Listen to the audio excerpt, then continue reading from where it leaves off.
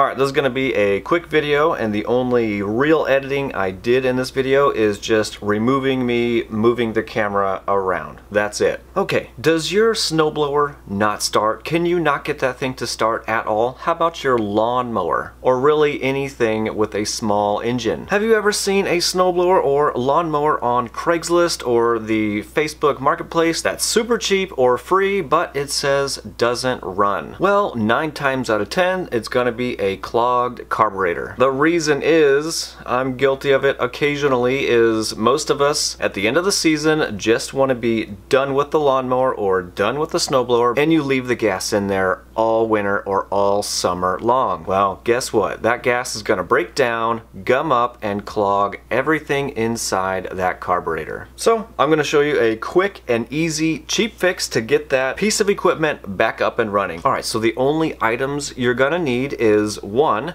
brake cleaner. You can use carb cleaner, but it doesn't work as good. Or if you can't find brake cleaner for some odd reason, you can get it at Walmart. It's super cheap. Carb cleaner will work, but brake cleaner is going to work the best. The second thing you're going to need is a socket and wrench. I can't tell you your specific size because every carburetor is going to be a little different. If your carburetor is a little more exposed, you could use an adjustable wrench if that's all you got. And that's it. Let's get to it. Alright, first thing first, locate the carburetor, and the fuel bowl is at the bottom. Make note of any indentation or offsets or really any identifiable markings and remember it for later, or maybe take a quick picture. Now the only thing we're going to do here is remove the center bolt to remove the fuel bowl. Now if you're working on like a riding lawnmower, sometimes they're going to have a fuel pump down here and there could be a couple of wires attached to it. It's just a solenoid. It just opens and closes. I don't know why they call it a fuel pump. They just do. Anyway, remove the wires and then remove the fuel pump. Once the fuel bowl is removed, take a look inside and remove anything that pretty much doesn't look like it's supposed to be there. I'm going to spray mine out with brake cleaner in just a minute. Alright, this little area right here is where the fuel hangs out. The white plastic thing here is the float. Center hole is a jet. Hidden behind this area here is a needle valve which opens and closes depending on how much fuel is actually in the bowl and is controlled by the float. Okay, what we're going to do quick is spray down this center hole area or the jet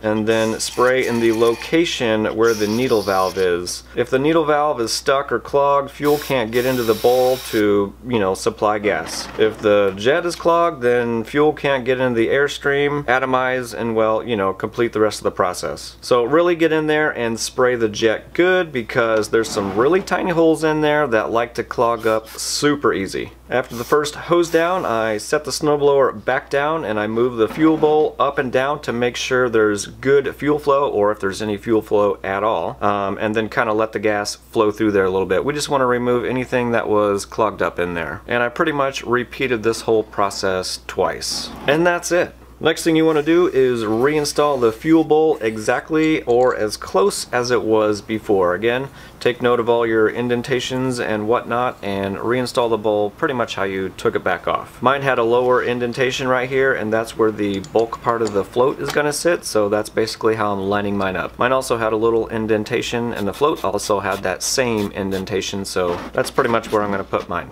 Now throw in some fresh gas in the tank and start it up. It might take a few extra pulls because you're getting fresh gas through the entire system. Once you get it started, let it warm up and run for a bit. I'm pretty much going to let mine run out of gas. That's it, you're pretty much done. Now some of you that do have some engine knowledge are going to know that this isn't the 100% way to clean a carburetor and all that kind of stuff, and I agree, it's not, but this will get you up and running. Okay, now I'm going to throw in a few quick tips here real quick. I'm going to suggest, if you can, use gas without ethanol. Again, if you can help it. Here in Nebraska, we do have an option of using gas with the 10% ethanol, or we can also get the gas without ethanol. I always get the gas without ethanol because it seems like ethanol gas always creates problems. Another thing you could do is add SeaFoam into the gas tank or your gas can, and that will help keep the carburetor clean all season long. And then once the season is over, start your lawnmower or your snowblower or whatever it is and let it run completely out of gas. That way you know it's not going to get clogged up again. Alright, well I hope this video was helpful. If it was, don't forget to like, comment, and subscribe. If you need help staying warm this winter, make sure you check out the merch down below. I've got some nice Boom Average Joe sweatshirts for sale. Follow me on Instagram and I will see you on the next one. The rest of the video is just me making sure my main snowblower is good to go. This one I do use regular unleaded gas.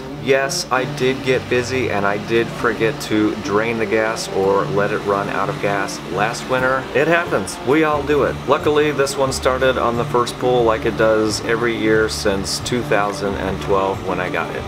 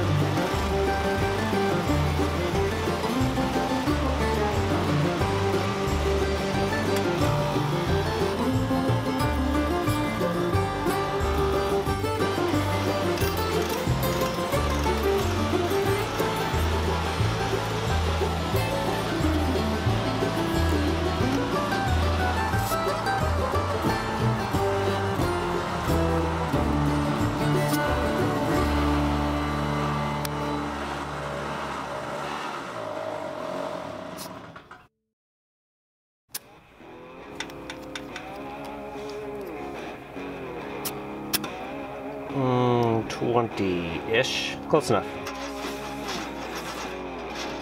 Oh, and don't use regular bolts in place of shear bolts like I did here because you will ruin the transmission.